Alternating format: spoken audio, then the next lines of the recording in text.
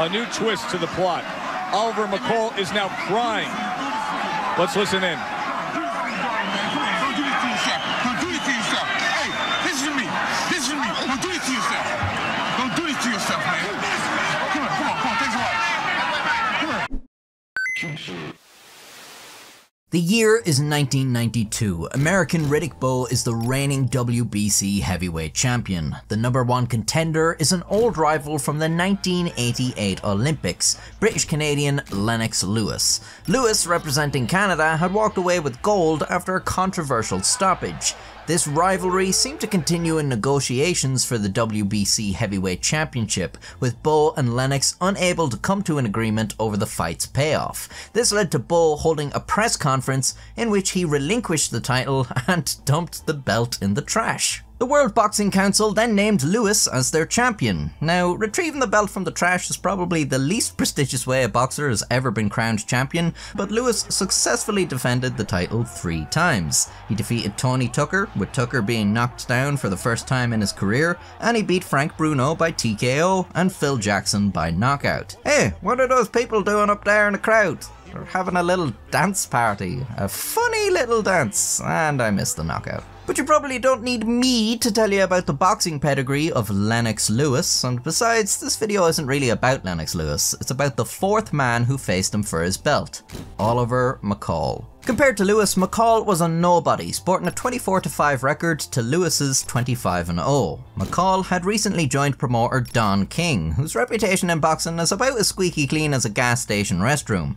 Under King, McCall had gone on a 5-match winning streak to secure his spot as #1 contender. He faced Lewis for the belt in Wembley Arena, London in 1994. Lewis makes his entrance to massive support from the British crowd. He looks calm and collected, like he doesn't really give 2 hoots about this no-name bum who'll make another easy notch on his undefeated record. In contrast, the American McCall is loudly booed and appears nervous as he paces and shifts his weight from side to side. This is actually an improvement from his entrance, during which he appeared to be crying?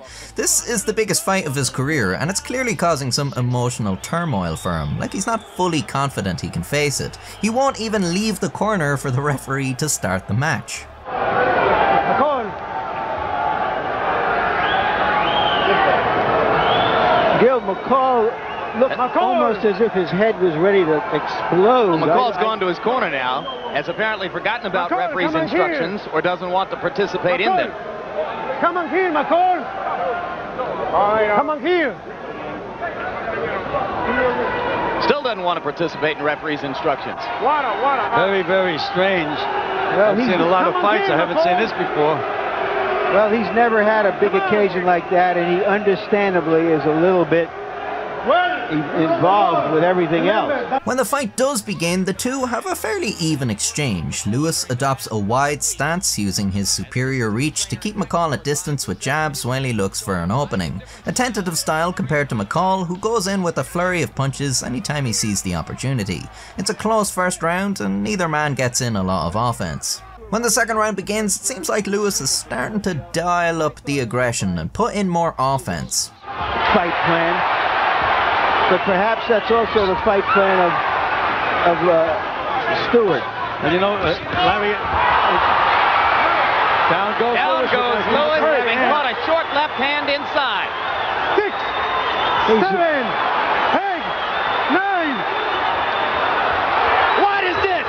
The WBC's referee has stopped this fight after a count to 9 with Lewis standing in front of him. And we're going to have a riot here. Jose Guadalupe Garcia stopped the fight in the second round. Oliver McCall's going absolutely nuts. The crowd at ringside momentarily stunned. And that's got to be one of the strangest stoppages I ever saw. Bet you didn't see that coming. The commentators complain about the stoppage, and they're obviously better qualified to talk about it than I am, but I really don't agree. Lewis clearly had his bell rung. He was still falling all over the place as the referee approached 10.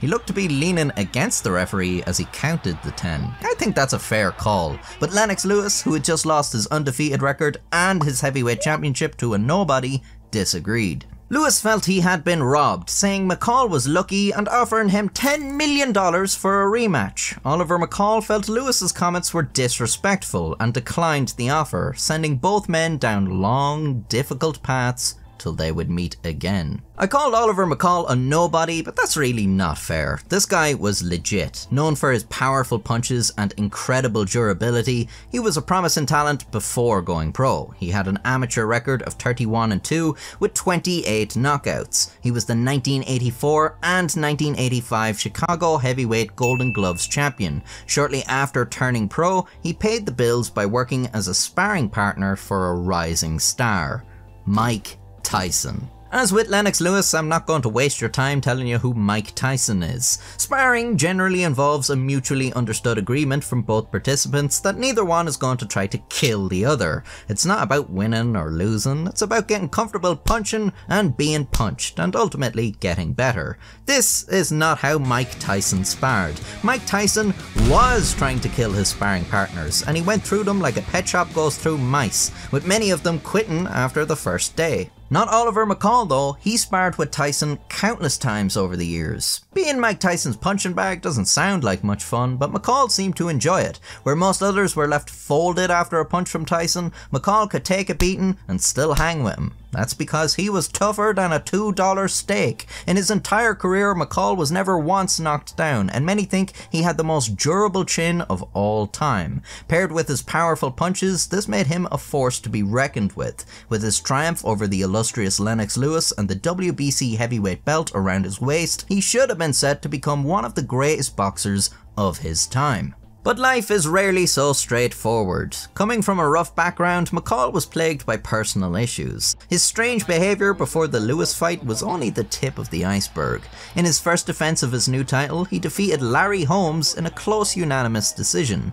In his second defence, he lost to Frank Bruno. Yep, that didn't last long. Bruno's time with the belt was even shorter, as Mike Tyson had just gotten out of prison and he wanted that title. Like a lamb to the slaughter, Bruno faced Tyson and lost. By this point, Lennox Lewis was back in the picture, having been forced to make a comeback with multiple successive fights after McCall had denied him his rematch. After all that work he put in just to get back to being the #1 contender, he would have to face Mike Tyson to get his belt back. This was going to be a lot harder than it was the first time. Well, actually no it wasn't, because Tyson vacated the WBC title to focus on the WBA Heavyweight Championship. So again, Lewis was the #1 contender to a fella who said, "This isn't worth a shite to me, here, you can have it." Instead of just giving Lewis the title like last time, the WBC put it up for grabs in a fight. Lewis versus McCall 2. Payback or playback. While Lewis had been fighting his way back up to the top, McCall had been falling apart. His personal demons started to overwhelm him and his behaviour became erratic. In the years since losing the title to Frank Bruno, McCall had been arrested numerous times, twice on drug possession charges and most recently for vandalism, disorderly conduct and resisting arrest after throwing a Christmas tree in a hotel lobby during the course of some altercation. With his mental health in a disastrous state, he was sent to rehab in hopes he could kick his addictions and get his head straight. His manager Don King assured everyone that McCall would be good to go for the 1997 rematch. While some might consider putting someone in rehab in a heavyweight championship boxing match as a funny thing to do, many expressed concern over McCall's recent antics and questioned if he was ready for the fight during such a low point in his life. But come the fight, McCall looked a lot more determined than he did for the first fight, opting to sprint to the ring instead of cry.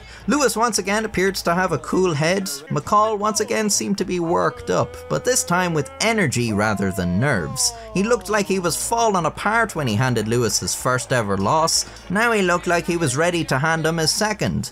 This is gonna be good. But Lewis controlled the early fights, and McCall didn't offer much offense except some awkward wrestling. He threw some punches, but it didn't seem like there was much commitment behind them, like his heart wasn't really in it. Even his defense seemed more playful than serious, and he took some big shots from Lewis, but they simply bounced off McCall's granite chin. By the third round, McCall had almost stopped throwing punches completely, seemingly focusing on defending Lewis's punches or just outright taking them, as if he was playing with them. So right back with a right. That was a good right hand. That was a good right hand. And McCall's now stunned, and he's just now like prancing in the ring. This is already strange, but watch McCall when the third round ends. Why are both men walking to their corners in the same direction? Because McCall isn't going to his corner. His cornermen call him, but McCall isn't interested. Now watch him when the fight is resumed. Oliver McCall has stopped throwing punches altogether. It's like he has no interest in the fight. He doesn't care that the crowd boos him as he aimlessly walks around. He doesn't care that Lewis is still baiting the head off him. The ref calls a timeout and asks McCall if he wants to continue. Apparently he does, but nothing changes when the fight resumes. At this point, Lewis should probably just go for the kill. He'll either take him out or the referee will decide he's unable to defend himself. But Lewis seems confused, like all he's looking for is a fair contest. The round ends and once again McCall refuses to go to his corner. The crowd is outraged. McCall has a total breakdown and needs to be convinced to continue. Awkward suspended. What? He's complaining. He's complaining. Hey, man. Do this for you. Do this for you, bro. Do this for your daughter, man. Come on, don't do this to yourself. Don't do this to yourself. Hey, listen to me. Listen to me. Don't do this to yourself. Don't do this to yourself, man. Come on, come on, come on. Thanks a lot. Come on. Sit down, sit down, sit down, sit down. Come on, sit down, man. Sit down. Oliver, sit down. Now, you want to fight? What's wrong? Huh? You don't want to fight? Yeah, you want to fight. Come on, come on. Seconds out. You can win this fight. Take this boy out here. He's having a nervous breakdown. Take this guy out here, man. Don't fight this fucker. This is for your daughter, man. Take this guy out here. When McCall goes back in, he still won't fight. Lewis still can't put him down, and look at some of these punches he takes. The exterior is hard as a rock, but inside he's fallen apart. The ref calls it. Lennox Lewis wins by technical knockout. As he leaves the ring holding back tears, the crowd boo and jeer him. Excuse me, Oliver McCall is being escorted, and there's a punch breaking out there with the crowd, it looks like. They should point, as you can see. The strangeness continues after the fight. When asked to explain what was going on, McCall claimed he was employing a rope-a-dope strategy and playing mind games with Lewis. It looked more like he was playing mind games with himself and losing. It's like that clip of Tyson Fury giving himself an uppercut. A psychiatrist examined him and bizarrely said he was fine. The Nevada Athletic Commission temporarily suspended McCall and withheld his $3 million purse. A few months later, McCall's wife took out an emergency custody order against him. He was detained in a psychiatric ward after a mental health expert determined he was mentally ill and needed hospitalization. Makes you wonder what the fuck that first psychiatrist was doing. Once again, more qualified to speak on the subject than I, but I feel like just watching the fight was enough to tell you this fella needs help. 9 months later, McCall was deemed healthy enough to continue fighting. The Nevada Athletic Commission lifted his suspension and gave him his $3 million purse, albeit with a $250,000 fine. He continued boxing, but his career was continually disturbed by legal troubles and addiction problems. This went on for over a decade. It's crazy when you think about it. This guy maybe had the potential to be one of the greatest. He could go toe to toe with Mike Tyson and withstand him, but was overwhelmed by, well, himself. Looking at all the shots he took from Lennox Lewis really makes you wonder how that fight would have gone down if he actually tried. He had all the tools to beat Lewis, he'd done it before, but he just wouldn't. Like, imagine you were regularly sparring with Mike Tyson and you could knock out Lennox Lewis. You'd feel unstoppable. Lennox Lewis has had a legendary career. He only lost 2 of his 44 professional fights, and Oliver McCall was one of those losses. Nobody watching this could have lasted nearly as long in the ring with Lewis, but I bet a good number of you still would have faced certain defeat with more conviction than McCall faced potential victory. It really makes you wonder how powerful this guy's inner demons were to defeat him. Here's this certified badass, this absolute beast with everything to win, and he just couldn't get it together. You've got to look after yourself. Your mental health trumps everything. Your body might be an ass-kicking machine, but if the brain operating that body isn't taking names, then it's like a blind man driving a Ferrari. If mental illness can incapacitate a heavyweight fighter of this caliber, imagine what it could do to you, you noodle-armed weakling. You couldn't beat snow off a rope, you loser. Are you feeling sorry for yourself? Well, you should be, because you are dirt. You make me sick, you big baby. Baby want a bottle? A big dirt bottle? So yes, your mental health is very important and you have to take care of it. As bad as it clearly got for Oliver McCall, he did eventually overcome his demons and get on the straight and narrow. It was a long, hard fight, but in the end, he won and seems to be doing a lot better now training boxers, including his son. What an inspiration. If you were inspired during the events of this video, or you lacked the mental capacity for that and just enjoyed watching, then I have many others for you to enjoy, like this one about a boxer who cheated and was convicted of criminal possession of a weapon, that being his hands. You can subscribe to see more in the future. You can also follow me on Facebook, Instagram and TikTok. Thanks, and until next time, stay safe. That's also the fight plan of Stewart. And you know, Larry,